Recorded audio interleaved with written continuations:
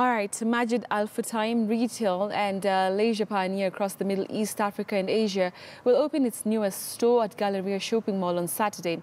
Customers will be able to access and buy goods from the store located on Langata Road. This is the sixth store that the Carrefour brand is opening in Kenya since May 2016, when it started operations at the Hub in Karen. The mall is strategically located in close proximity to Karen and Langata residential areas and is adjacent to Mombasa Road, which leads to the populous Ongata Rongai and Kiserian areas.